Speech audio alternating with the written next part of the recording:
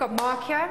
He'll be teaching us today. I give you full permission to send as many questions as you want. In fact, I want him full of so many questions that he just doesn't know what to do with himself. So do be proud, mindsetters, get those questions in and let's get learning. So it says, find the 12th term of the sequence which goes 4, 7, 10, 13. Now, when you're doing this kind of question, the very first thing that you need to ascertain is this thing going to be arithmetic or is it going to be geometric? And that's really my focus tonight. How do I tell the difference, and then what is the formula that I deal with? Now, I just want to remind all of you at home, first term difference is always going to be arithmetic. And I'll show you what I mean. So if I just look in between each of these terms and I say, well, how am I going from one term to the next? You should see that I'm going up +3, I'm going up +3, I'm going up +3. And so this pattern continues indefinitely. And so then we know that we have an arithmetic sequence. And arithmetic tells us that we have a constant difference, constant first difference. Okay, so let's write there, the constant first difference. And that constant first difference, which is my D, is equal to 3. And so now what I'm going to do is I'm going to use the correct formula so that I can go and find the 12th term. And when I write up the formula, I just want to remind you at home of the different letters, what they stand for, so that you always substitute correctly into that formula. So let's check this formula. Remember, this is given on the matric formula sheet. So we've got Tn is equal to A plus n minus 1 times D. You will notice first off that there is a T. Now the T tells me that I'm dealing with a term, okay, and when we're talking about a term, we're talking about a sequence. I'm not talking about a sum, I'm not talking about a series. So I've got this term, Tn stands for the value, okay, so this is a value, A, I'm sure all of you know, we can also write it sometimes as T1, which is the very first term of your sequence. N is your position. Now that is where are you in the sequence, the 5th term, the 8th term, the 12th term. So we're looking at find the 12th term, so N tells me where I am looking in the sequence. Tn tells me the value at a position. So we must never confuse the two, but they're very closely linked. You can't talk about the one without the other. Okay, so N is a position, and again we've spoken about D, and D is the difference between any two successive terms, and we call it the first difference. All right, so now what I'm going to do is I'm going to go and find the value of the 12th term. So I'm going to go substitute. So Tn, I'm going to put a little 12, which is telling me I want the 12th term, is equal to A. I've forgotten what I had up there. So my A was 4, okay, plus n minus 1, and then my D was equal to 3. And so hopefully you see that I am going to go and solve, okay, I want to find the value of the 12th position, but there are two unknowns at this stage, so T12 and the N. Now you will never solve for two unknowns, so that means I have to have been given one of them. So let's go back and say, did they give me the 12th term, or did they tell me the position? And again, I'm trying to find the 12th term, so actually they're saying N is equal to 12. So I can go and replace that with 12. Okay, so the 12th term is going to be 4 plus 12 minus 1. And many of you at home are saying, oh my word, why so slow, Joe? Well, of course I can go faster, but I just want everyone to see what I'm doing. So that is going to be 11. So I'm going to have 4 plus 11 times 3, which is 33, plus 4, which is 37. And so this answer over here is telling me that the 12th term has a value of 37. So we link the two together, and that is my value. I'm going to dive into another question. But in this next question, what I'm going to do is I'm going to introduce the nth term formula. Because quite often we ask to find the nth term formula or the general term. And so your teachers might teach you to do the nth term formula first, and then you go and solve using the nth term formula. So let me put up a question. Okay, this was my homework for the week. I'm going to write up another sequence. And I've got a sequence which goes 6, 13, 20, and so on, and then I'm going to end at 76, and I'm wanting to know where in the sequence is 76. Okay, and if I just read through my question. It says, which term in the sequence has a value of 76? So again, I know that I'm only focusing on arithmetic at this stage, but what you need to do at home is you need to classify, because you have 3 different sequences in matric. You have the second difference, which is quadratic, which Yuval did last week, but it still comes up in matric. You have arithmetic, which is the first difference, and you have the geometric, which I'm getting to now. So I go from one term to the next. All right, and I say, okay, how am I going? I've gone up in 7. I've gone up in 7. Cool beans. First difference, it's the same. We know that it's arithmetic. And I write somewhere on the side, my D is equal to 7, and I've got an arithmetic sequence. Then I'm also going to go and write down over here.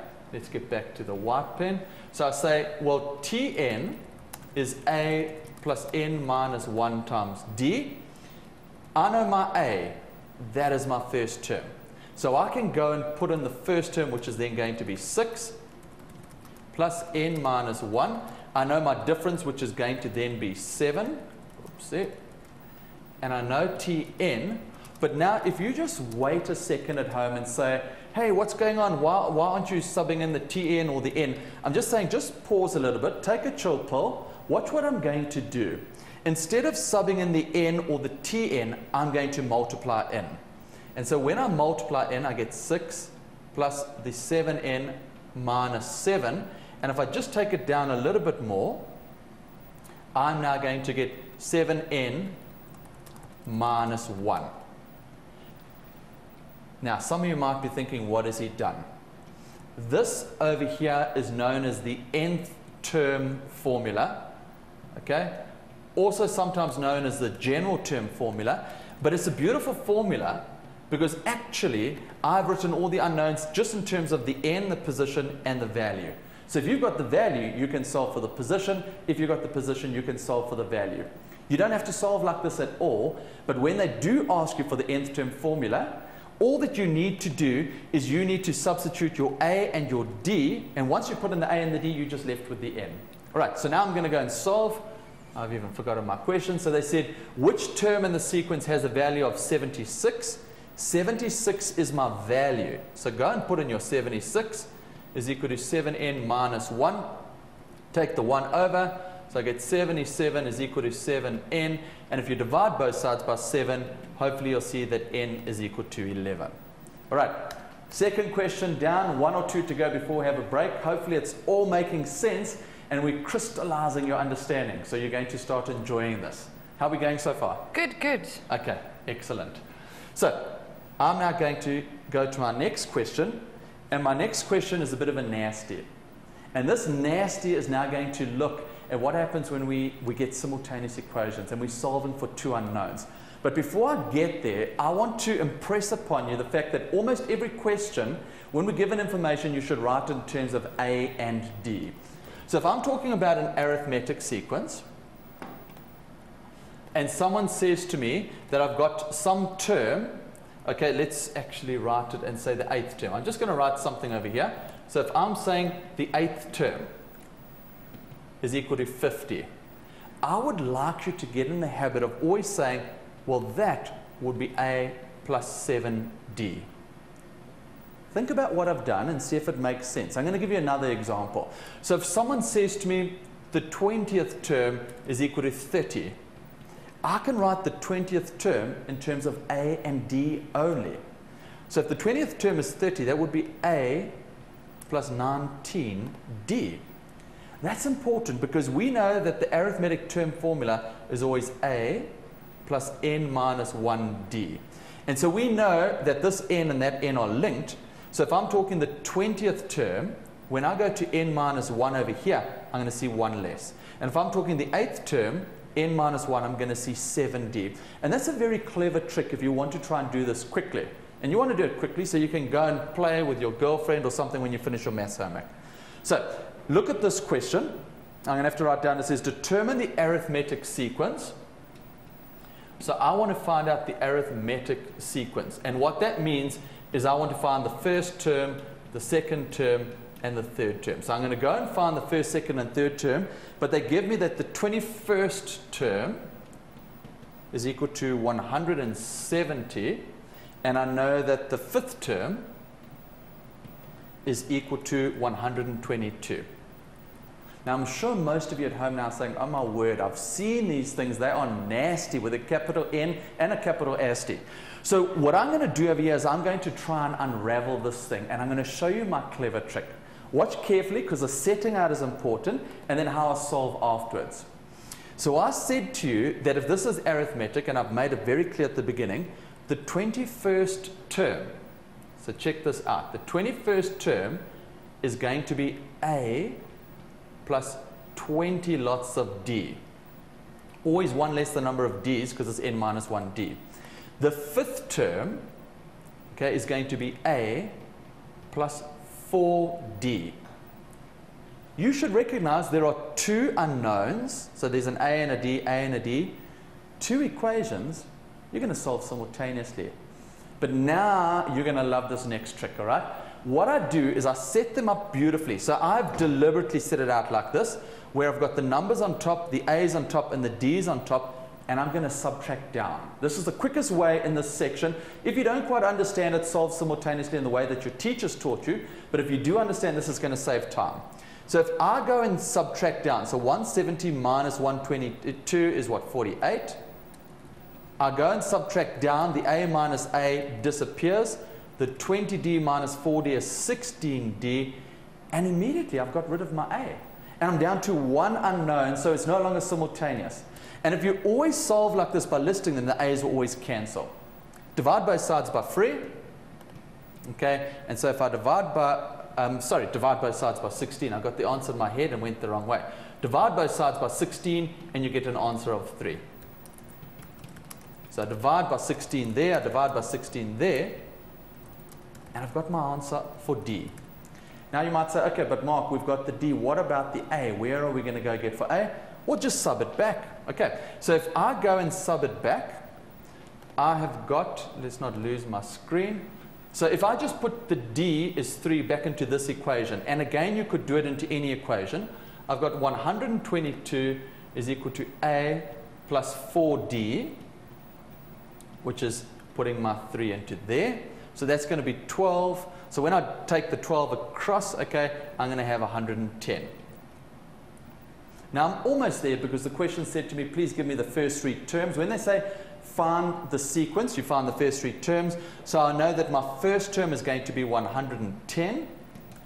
Add your D, and my D was 3, so the next term is 113, and the next term is 116, and Bob's your auntie.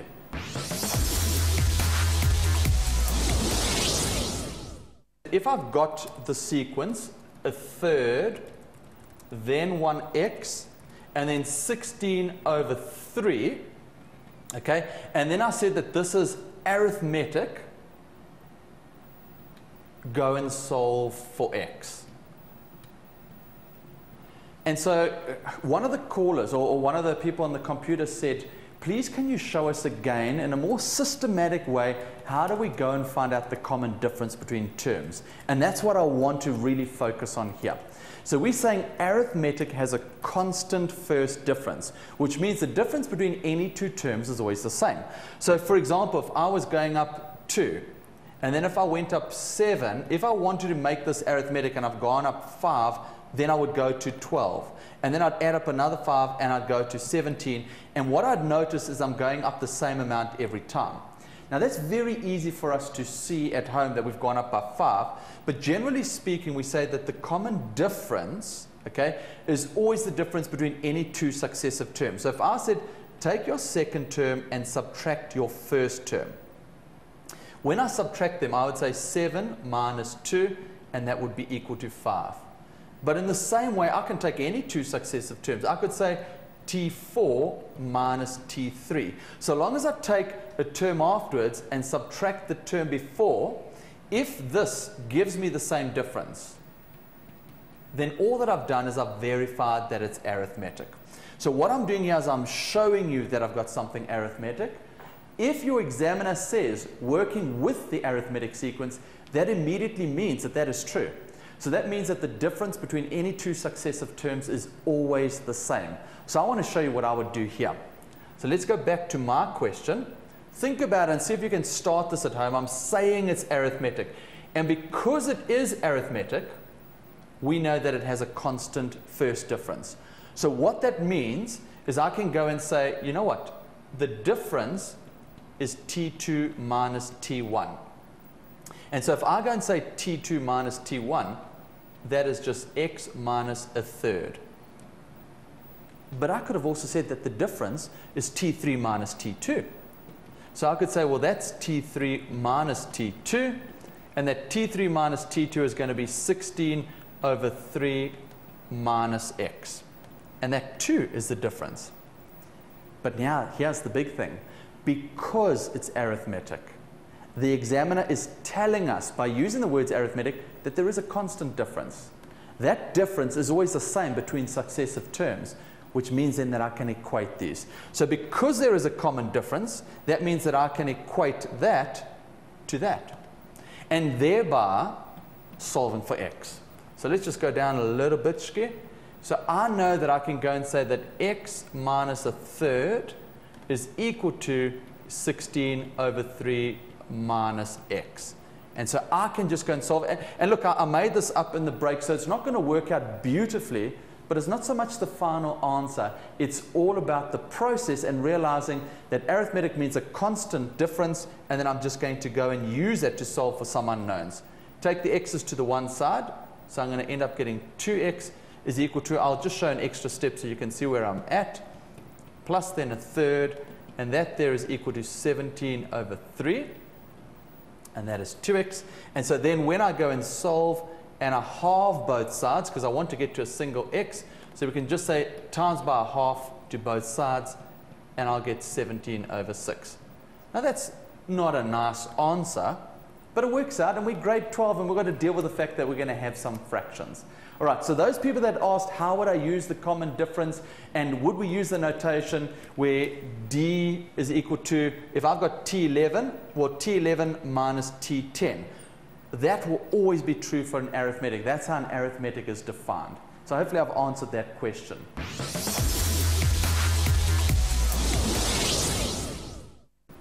Geometric, okay, says to us that we have a common ratio. Now you might or might not remember what we mean by ratio. Some students on the computer were saying, please Mark, help us, what is a quadratic compared to an arithmetic compared to a geometric? Quadratic means that the second difference is the same. So you need to create a first difference, go to the next line, and when you create the second difference between terms, it's the same. If you go to the first line and there's a constant first difference, arithmetic. So let me give you an example. I'm going to use the example that I want to play with now. So we'll dive into a question. If I'm going from one term to the next, and so the next term there would be 4, if I said to you what's going on, if you subtracted, you say, you know what, I've gone down 16. And you know what, I've gone down 8. And there I've gone down 4. And what we notice is that it is not constant. If I just go down one little step over here, okay, from minus 16 to minus 8, you would have actually plussed 8. And if I go from there to there, you would have plussed 4. So the point that I'm trying to make is that if you have the same thing on the first line, that's a constant first difference, that's arithmetic. If on the second line it's the same thing, a constant difference between terms on the second line, that is a constant second difference. And that will be quadratic. But this is neither. So what we need to do then is say, could I be multiplying from one term to the next?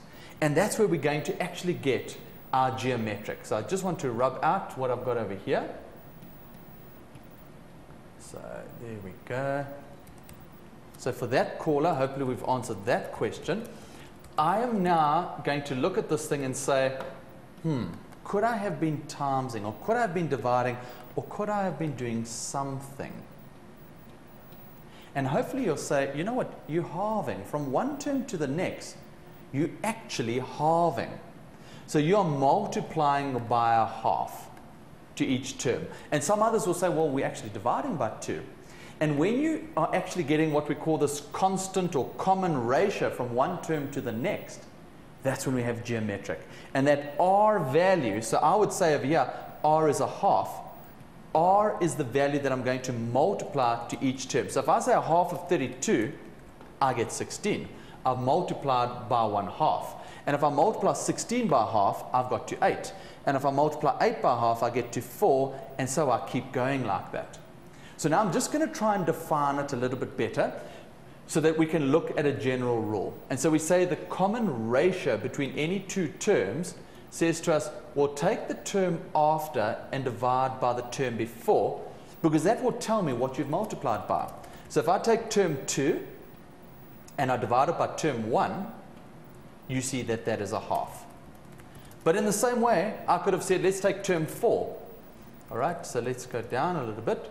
So if I said R is also term 4 divided by term 3. And notice there that I'm taking one term and dividing by the term before it. So I just need to see who is term 4. Term 4 was 4 divided by 8. And again, I get to half. So what we're looking at here is a geometric sequence. We've got a constant ratio between any successive terms.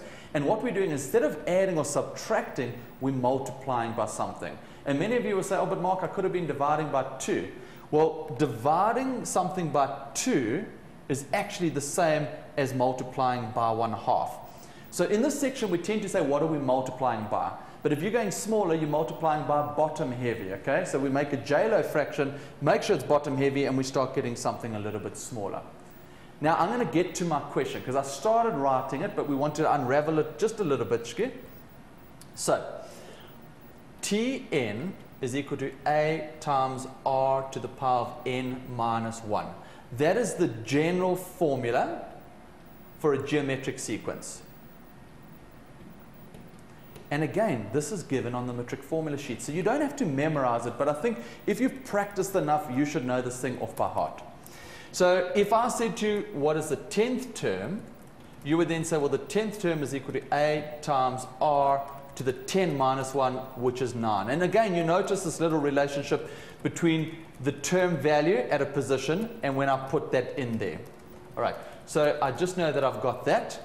Now I'm going to get to my question. So my question, which I started off with, says, if I've got the sequence 32, 16, 8, and so on, I'm going to say, find the 8th term of this sequence. The examiner doesn't have to ask or tell you or mention anything about geometric. You need to recognize. You need to notice that as I go from one term to the next, I'm halving. My R is a half. What am I multiplying from 1 to get to the next term? So I'm multiplying by 1/2. And so I need to find out the 8th term. So let's go and work this out. Tn is going to be A, which is my 32, multiplied by R, okay, which is going to be 1/2 to the power of n minus 1. Now I know, because I'm finding the 8th term, I want to know when n is 8. So I'm going to go and say, well, I want T8, which then is going to be 32 multiplied by 1/2 to the 8 minus 1, which takes me to 7. And it's at this stage that you can use a calculator, but I want to show you that if you have a good understanding of your exponent laws, you can get to the answer very quickly. So I'm just going to play around with this. 32 is going to be 2 to the 5. If I take 1 to the power of 7, that's just 1. 2 to the power of 7 is just 2 to the power of 7. And when I go and multiply out, I'm getting 2 to the 5 over 2 to the 7. Remember that that is 1 over 2 squared. And that's a quarter. Okay, so the 8th term is equal to 1/4. And that is our first intro into playing with a geometric sequence, knowing that there is a constant ratio from one term to the next, and remembering that there is a very specific formula when I'm dealing with a geometric sequence.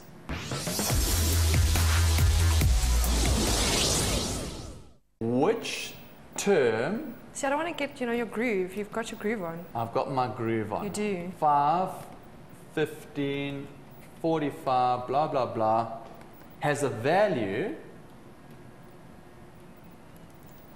of 3,645. think carefully. Okay, so let's look at this again. Which term in the sequence, so it goes 5, 15, 45, has a value of 3,645. When I'm saying which term, I've got the value. That is the value of Tn. So when I say which term, I'm trying to say where in the sequence, what is your value of n? So I'm trying to solve the n part. You can play around, you can look at all of this, but things should start jumping out. When I look, I say, that went up by 10. Oopsie. If I went there, that's gone up by 10. Hang on. Now I've gone up 30. It's not a constant first difference, so it's not going to be arithmetic. So then I'm going to look and say, could I be multiplying one term to the next to possibly get geometric? And just to help the purists at home, okay, what I'm going to do here is I'm going to say T2 divided by T1. So I'm going to get 15 over 5, and I get 3.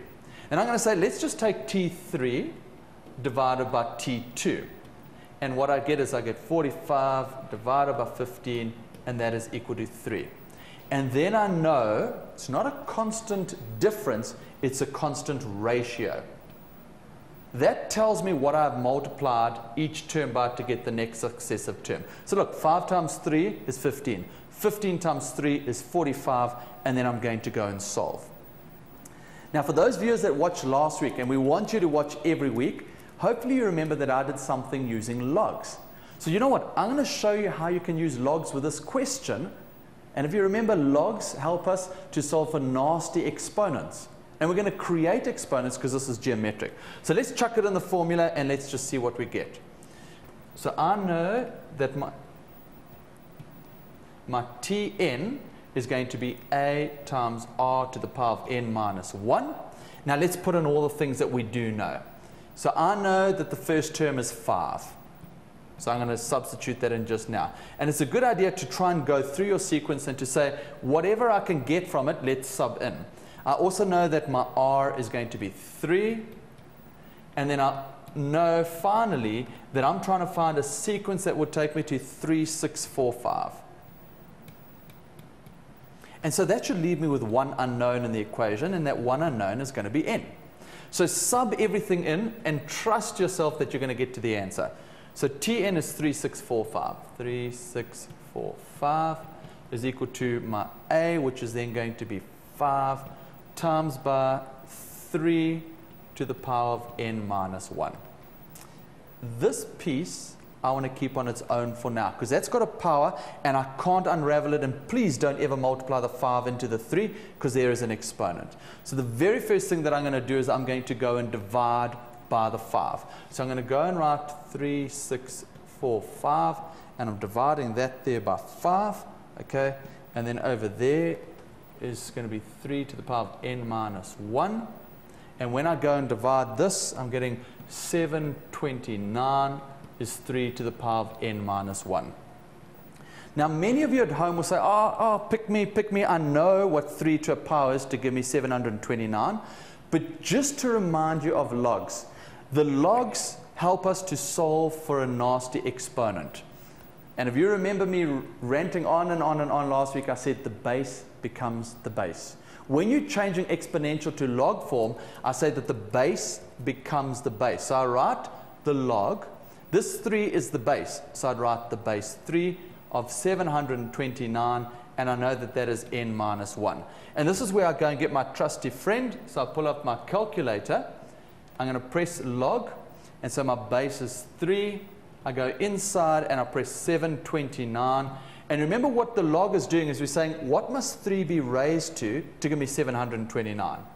And so when I press equals, I get 6. Cool beans. Okay. So I know that 6 is going to be equal to n minus 1. Take the 1 over, and 7 is equal to n. And so we know that the 7th term of this geometric sequence has a value of 3645. Okay, bye guys. See you next week.